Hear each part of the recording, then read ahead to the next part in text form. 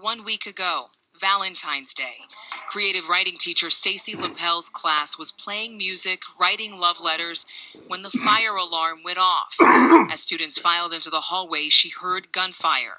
The killing had begun. I was about 2 feet away from my door. All of a sudden, I heard gunshots in the stairwell, which is about 20 feet away from my room. And then kids were screaming and then running back towards me and towards the end of the hallway. So I just went in this very strange autopilot mode where I pivoted on my feet. I unlocked my door, and then kids just start pouring in my room. I don't know how many kids were in there, but I was pulling them and getting them in and shouting at them to get in the room. And then I suddenly saw the shooter about 20 feet from me, standing at the end of the hallway, actively shooting down the hallway, just a barrage of bullets. And I'm staring at him thinking, why is the police here? This is strange, because he's in full metal garb, helmet, face mask, bulletproof armor, shooting this rifle that I've never seen before. I don't know when I decided it was the right time to close the door. I grabbed the handle with both hands, and that's when I got nicked or grazed or whatever you call it.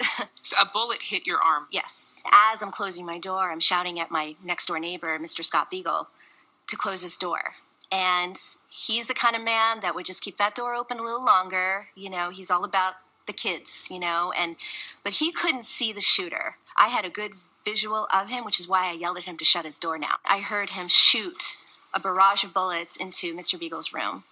And then he came to my room and shot about 4 or 5 shots into my room, breaking the glass of my door. There's a rectangular piece of glass. And I heard him continuously shooting down the hallway.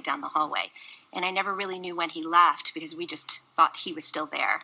It was so quiet. And then all of a sudden I hear helicopters outside, far, far in the distance, it seemed to me. Police officers far, far in the distance. Kids were screaming in the hallway for help. We're trained not to let anybody in the room. And I would say a good 45 minutes went by, maybe an hour. And when we heard the SWAT team come on the floor, but I still didn't trust that it was them because they were banging on the doors. Police let us in. No one got up. That's just an oldie but goodie. I just want to make sure I capture that before it disappears completely. It's an oldie but goodie.